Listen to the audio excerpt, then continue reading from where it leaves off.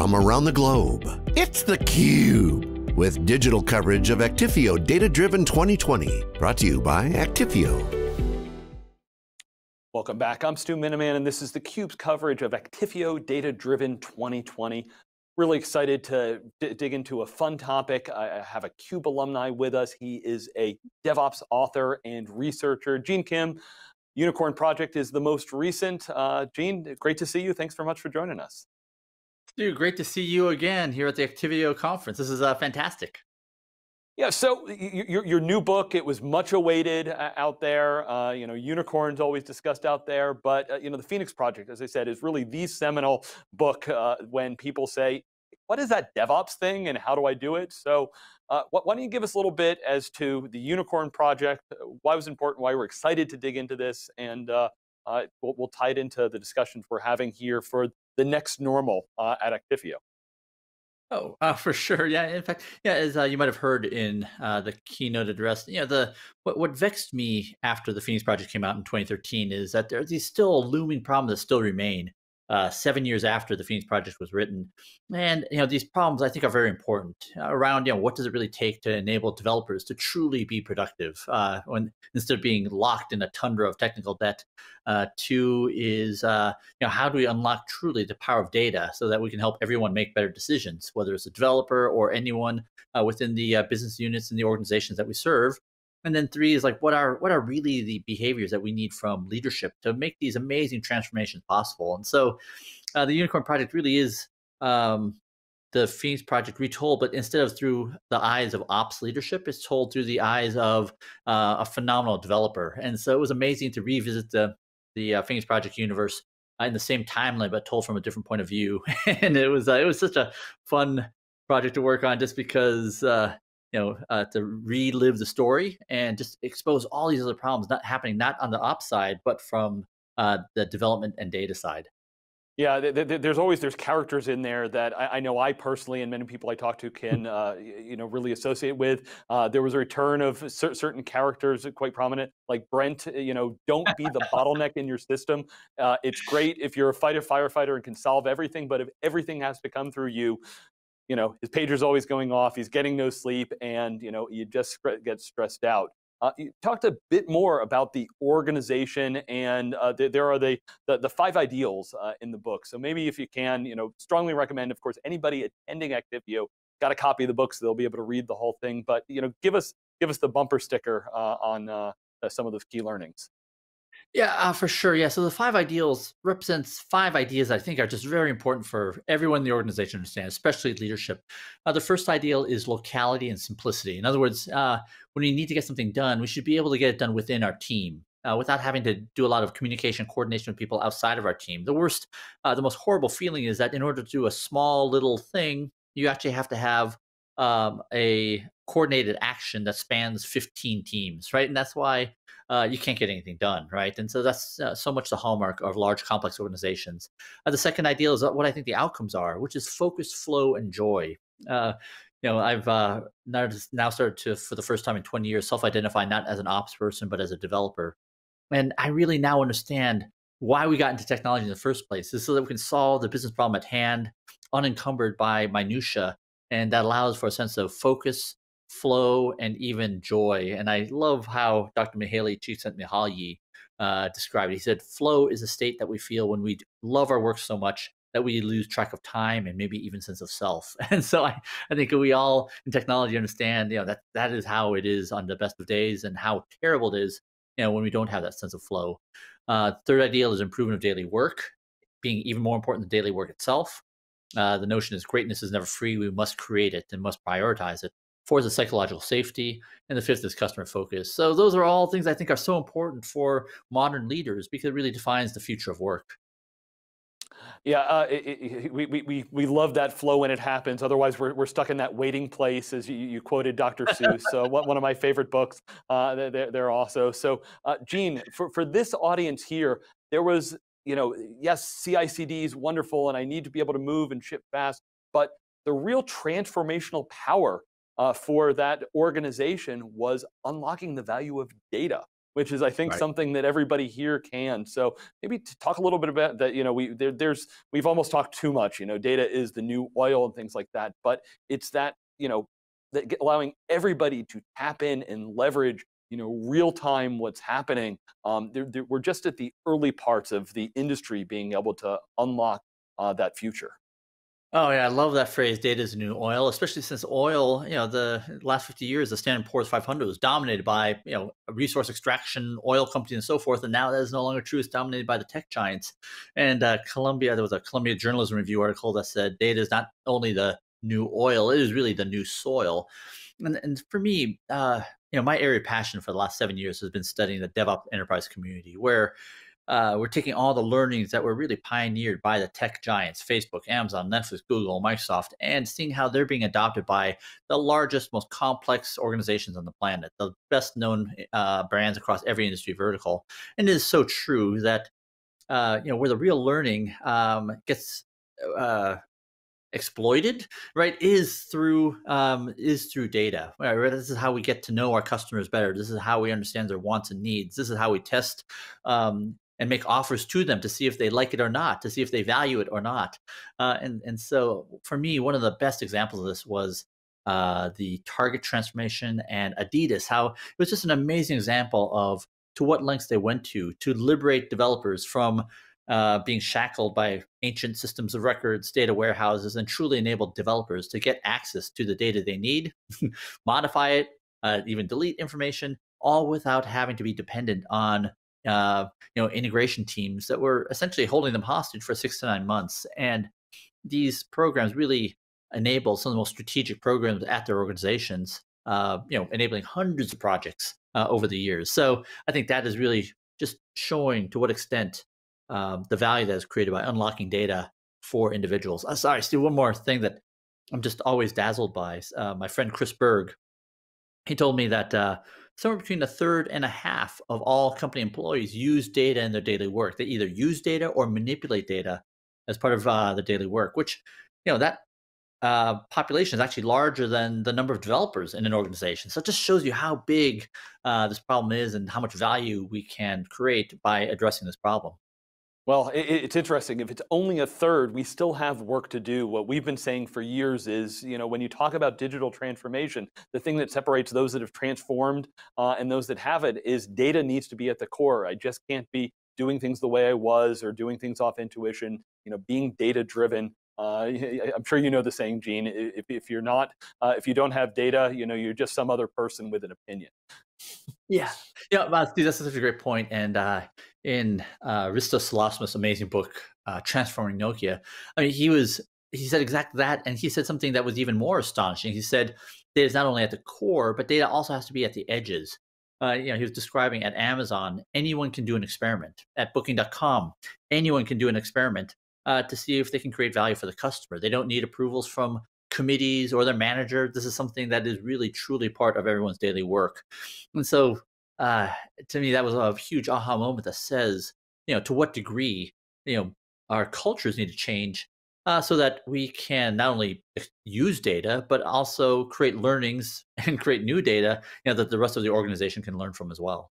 Yeah, one of the other things I definitely felt in your book, you synthesize so much of the learnings that you've had over the years from like the DevOps Enterprise Summit.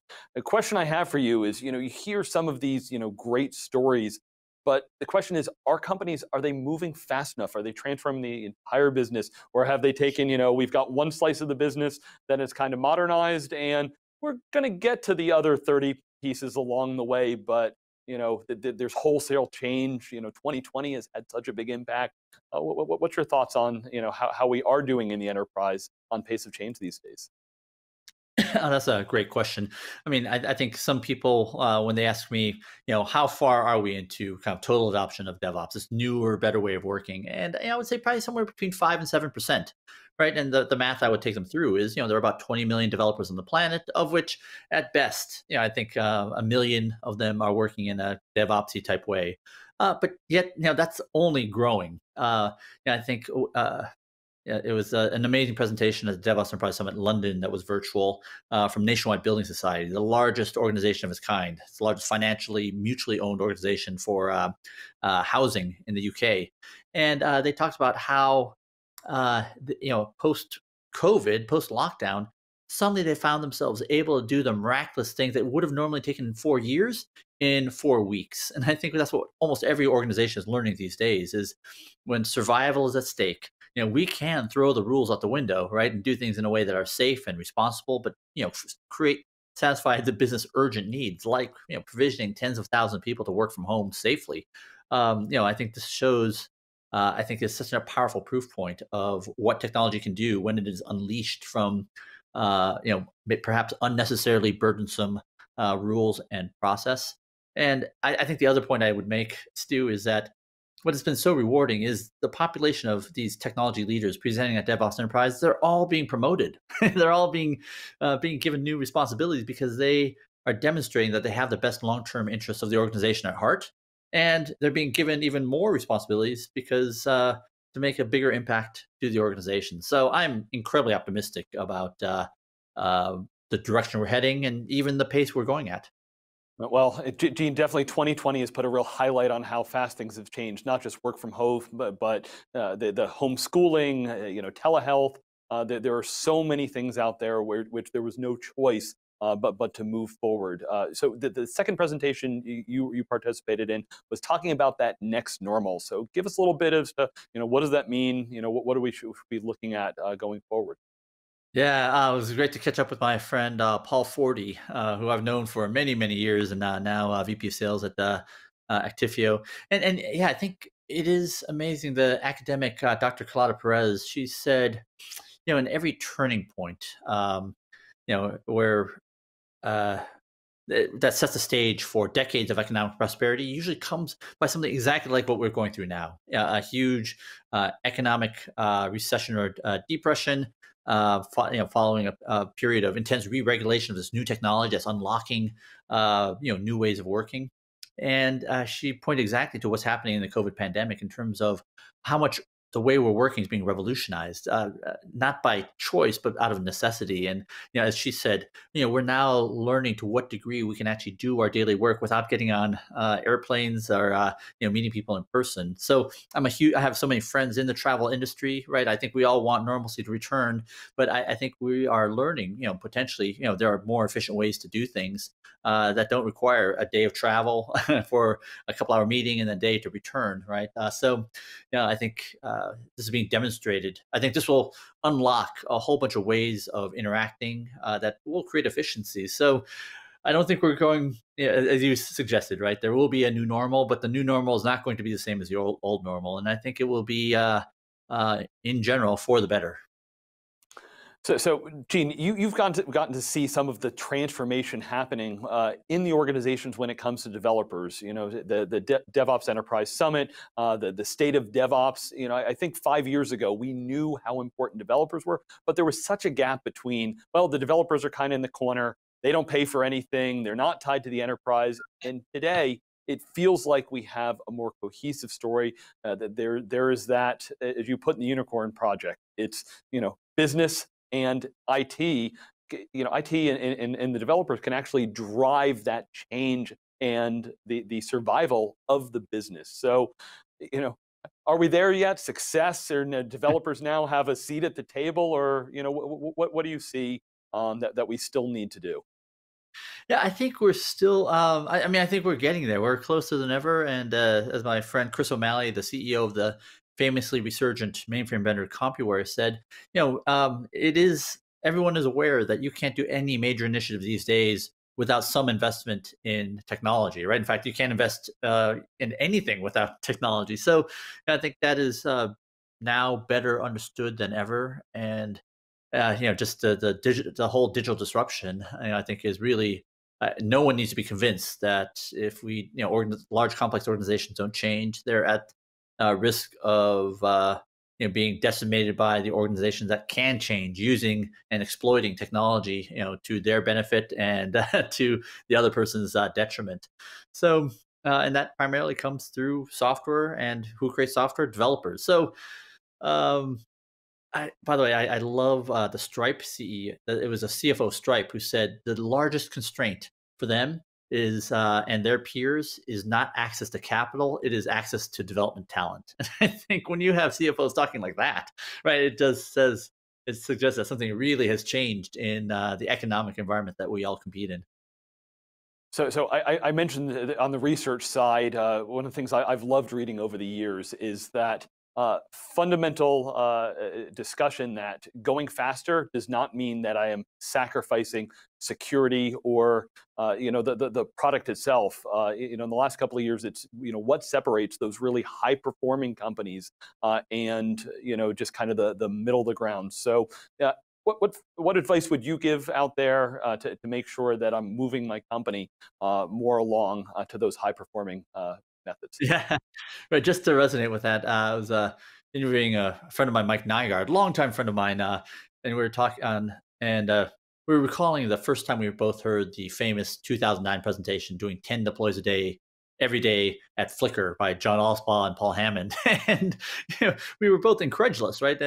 We thought it was irresponsible, reckless, and maybe even immoral what they were doing because I think most organizations were doing 3 a year, and that was very problematic. How could one do 10 deploys a day? And I think what we now know with decisive evidence, especially through the state of DevOps research, is that for 6 years, 35,000 plus respondents, the only way that you can be reliable and secure is to do smaller deployments more frequently, right? It makes you be able to respond quicker in the marketplace. It allows you to have better stability and reliability in the operational environment. It allows you to be more secure. It allows you to be able to, increase market share, increase productivity, and have happier employees. So at this point, I think the research is so decisive that there's a whole book, Accelerate, that really makes the case for that. This is something that I now have moral certainty, or even absolute certainty of. Right?